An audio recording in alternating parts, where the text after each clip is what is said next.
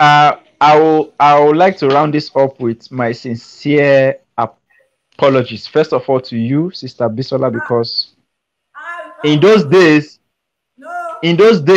we were told that you were. No, I know what happened. They did not allow us hear your own side of the story, but they gave us what to share to counter, you, and we spread this all over the town. We went into shops, we went into marketplaces, we went into people's offices to distribute these things, just to make them just to discredit you and to make you look as if you are not normal, you are a mad person, or you are possessed by demons, using all those your confession videos.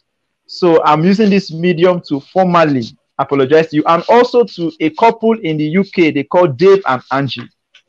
Dave and Angie, if you ever watch this, I've done things against you people because of TB Joshua, because we were the ones that were writing all those stories on the blogs, on the website, that you people are this and that, we wrote all manner of stories just to make people, just to discredit you people and your testimony. But later I realized that what you people are saying is the truth.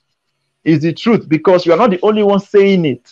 And even aside from that, the way you went about it, you went to confront him yourselves. Yes. If it is a lie, you people will not spend all that time to travel down to Nigeria to go and confront the man face to face.